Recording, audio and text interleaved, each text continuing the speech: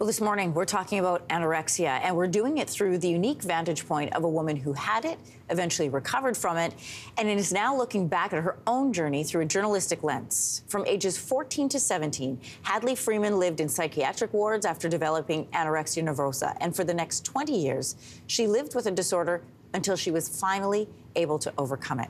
Her experience is laid out in the pages of a fascinating book called Good Girls, A Story and Study of Anorexia, and we wanted to just issue a trigger warning to anybody in your household that may be triggered by this topic of conversation. Hadley is joining us from London, England this morning. Welcome.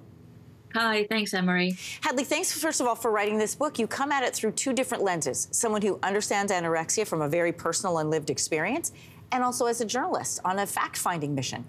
Parts of this book are incredibly vulnerable. So what was it like for you, someone who's recovered, revisiting that version of yourself? To be honest, I found it almost like an exorcism, really. I'm one of those weird people who finds that writing about something is a way of dealing with it. So I had all these thoughts and questions and memories in my head all this time.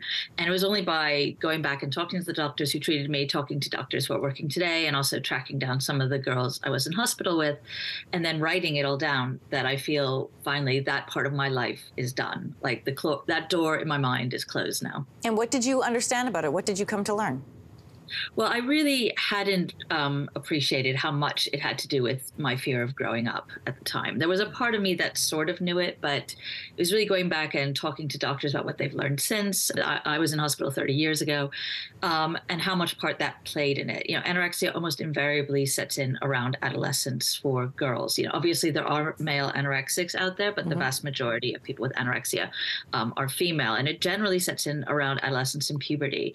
And there is, for a lot of those girls, those young women, a real fear of growing up, a fear of being sexualized, a fear of their sexuality, a fear of separating from their mother, a fear of maybe becoming like their mother. And I really hadn't understood that so well until now. You were writing from the perspective of recovery, but on this program, we've spoken with experts and advocates who say full recovery is actually very rare. There had been an increase in women in their 40s and 50s who find themselves struggling again after dealing with it in puberty, and they feel so much shame around that. What did you learn about that aspect? Yeah, so one of the girls I was in hospital with, Allison, she was about 6 years older than me when I was 14. And I tracked her down. And at first I thought, oh, that's amazing. She looks so similar to how I remember. And then I realized as she talked that she was still actually in hospital. She had a day release and she'd come out to meet me. So she'd had a relapse in her late 40s after she'd suffered child loss. She had a stillbirth. So I hadn't thought about that either, about how it kind of can come back. So that was very eye-opening. And like you say, this has often been missed for older women, because I think people on the street or doctors might look at them and think, oh, it's just a skinny older woman. But actually, anorexia is a real thing. And since the book came out, I got an email from a journalist at another paper saying that her mother in her 70s recently died, and her cause of death was listed by the coroner as anorexia. She'd had anorexia all her life, and it ultimately destroyed the muscles in her heart. And that is something that people just really don't know about. They focus so much on teenage girls. You point out that a trigger and a cause are not the same thing, but you share in your case, which is, again, not the same for everybody, it was a classmate's comment that ignited this illness in you. What have you come to understand about why anorexia took hold in your life? So there were so many factors for me. The trigger for me was so innocuous. It was me saying to a girl in my class who had very skinny legs, I said, is it hard to buy clothes when you're so small? And she said, yes, I wish I was normal like you. And that immediately just set me off. I just completely spun out. I think it meant, to me, normal meant nothing. Fat in my mind is what I thought, but I think it was also like not having an identity in some weird way.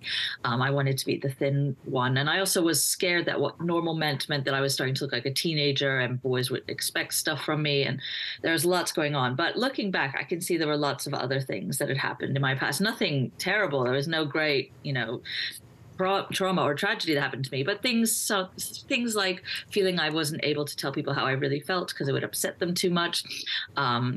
Things like feeling like pleasure was something that was shameful for girls, that you would be punished for it in some way. And all those things fed into the development of anorexia. And also my mother had been anorexic when she was a teenager. And it's not that she taught me to be anorexic in any way. My mother is not anorexic.